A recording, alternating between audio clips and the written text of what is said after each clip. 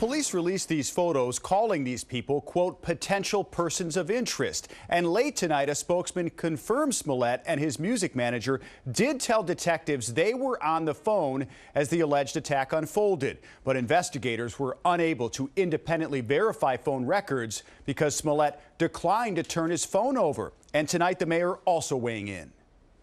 Obviously, the alleged statement of what happened here is horrific, and there's no place for it here in the city of Chicago.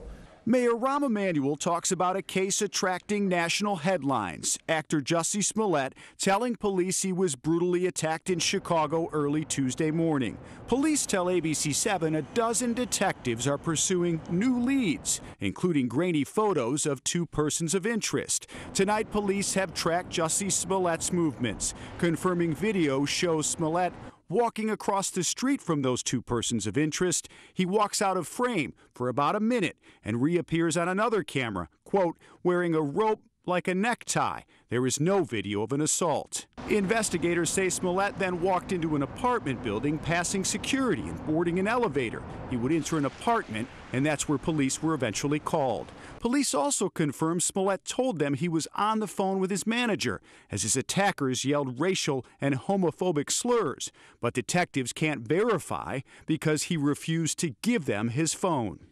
Police also say Smollett had road salt on his sweatshirt, but nowhere else on his body in surveillance video. Detectives also were back at the scene yesterday with Smollett as he retraced what he says happened early in the morning. Hey, if you like that video, be sure to subscribe to our ABC7 Chicago YouTube channel.